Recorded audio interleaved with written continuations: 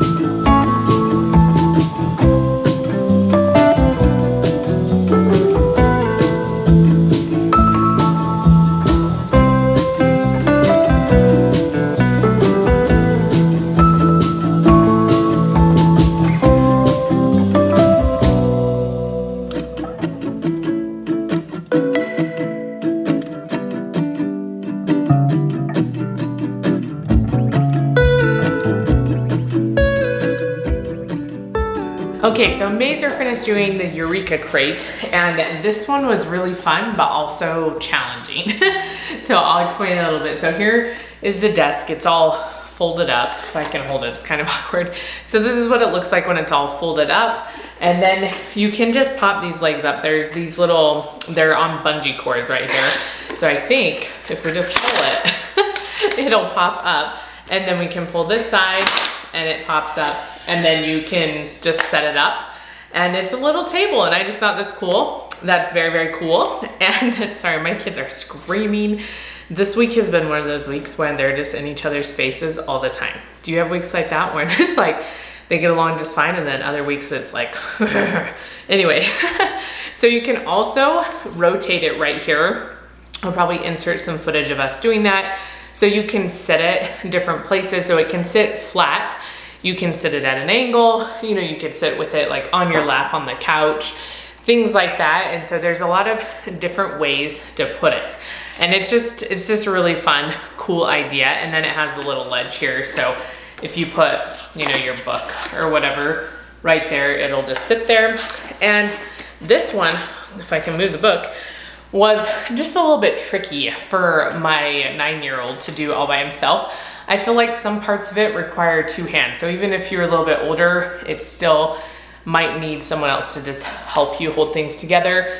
Some of the tricky parts are back here, trying to move all the pieces in together, because he just wants to shove them in and that is not always gonna work, or it might break something, and you just kind of have to slowly, gently move them until they fit into the grooves they're supposed to be in. So that was a little bit hard for him and frustrating. And then at the very beginning, we messed up one of these pieces right here. It's like one of the first pieces you put together. And so we had to undo a few things. We were towards the end and we had to undo a few things to fix it. So that's, you know, the learning process and the importance. I like my kids doing these things because reading instructions is a very important task to learn. And sometimes it's really, really hard. And so being able to go through the instructions and see the pictures and understand what they want you to do. I know all instructions are not extremely clear, but looking through them and understanding them is very important, because then you don't make mistakes like this that mess up everything and you have to go redo a bunch of stuff. But I also like the use of the bungee cords right here. As you can see, that's what flips the legs up and holds them in place, and then you can put them back down. It's a little harder to put them back down because you have to have more hands, but you pull the cord again and then you push this and then it slides back in. So then they'll fold back down and it's easy to carry around. Obviously it's still a little bit like bulky. I wouldn't recommend carrying it all over the place, but it still gets a little bit smaller. So I like how there's the use of bungee cords. And then in the book, it does talk about like that this is made of plywood. It says you can look at it. So it's kind of interspersed interspersed, is that the right word? I don't know. In all the booklet pages. So they'll work on something, then it'll be like, oh, plywood, what's plywood? And then it talks about how they're laser cut. And then at the back, it goes into some more details and talks about things you could do with your design. And then it also talks about bungee cords for a little bit, which I thought was cool. So the science of stretch, since they use bungee cords here and how that works. And then at the very back, it kind of talks about how you can organize your desk. And if you wanted to have little USB plugs right here, if you're doing electronics, you can use little clips to put them on the back and stuff like that. Obviously, those would be things you'd have from home and not things that they supply you with. But I thought that was really cool. There was only one issue that wasn't really a big issue or anything like that. So it's hard to tell, but where these screws are right here, it's a beveled edge, which means it's like inset into the wood. So the screw goes beneath the wood, so it stays flat through here. This one, you know, the E is up here, so it's supposed to be turned this way because there's not an E on the back. But these ones, the beveled edge, they put it on the wrong side. So the other side has the inset places for the screws, but you can't turn this that way. I guess if you didn't want the E here or the Kiwico here, you could probably switch these pieces, but it's not really a problem. The screws just sit up a little bit higher. And so, you know, it's just to avoid, if you were riding on something, you'd want a flat edge. So anyways, it's mostly flat though, and the screws sit below where this like resting spot would be. So I don't think it's a big problem or anything like that. But all in all, it was a really cool project. It was fun to see how it all comes together, how the legs pop up, how it can rotate, just all the really cool things. Pretty soon we're gonna have so many big Eureka Crate projects. We're gonna have to figure out what to do with all of them. So I'm not sure what my son's gonna do with this. Maybe he'll use it in his bed at night because he is older and gets to do some activities at night before he goes to sleep. So maybe he'll use it at that time. But it was a fun, good project. It just required a lot more help from me to try to hold everything and to gently push things in instead of trying to break all the pieces in half. Anyways, so if you enjoy seeing these types of videos, please give us a thumbs up and we will see you next time.